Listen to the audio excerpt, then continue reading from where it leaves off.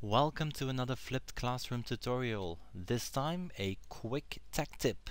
So go ahead and open your Gmail. Sometimes we forget things. Now post-its have always been great, but a digital post-it is even better. Now some of us don't like using Google Keep or Evernote. We just want a simple to-do checklist. And within Gmail you have that. Simply go up to where it says Gmail, click on the little down-facing arrow, and select Tasks. This will open a task window within your Gmail, and here you can add to-do lists. So I am going to add upload video, enter.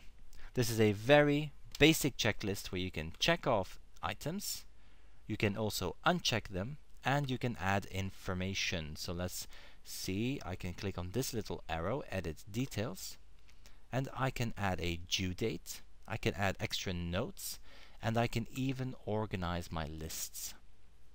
I hope this quick tech tip will save you a lot of time.